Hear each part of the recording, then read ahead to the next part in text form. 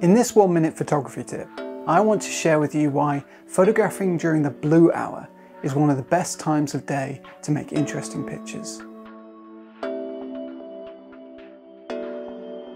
The blue hour is a time of day that falls just before the sun rises or just after the sun sets. At this time the sun is still below the horizon, but the sky will be lit in various shades of colours, such as blues, pinks and oranges, which you can use to make more interesting photos.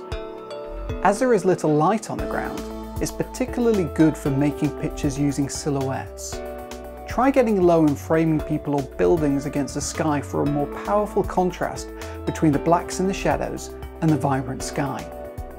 It's also a good time to shoot long exposures, especially of anything that's moving within the frame. With less light, it's easier to get longer shutter speeds. Put your camera on a tripod and experiment with blurring moving objects in the frame. Photograph during the blue hour.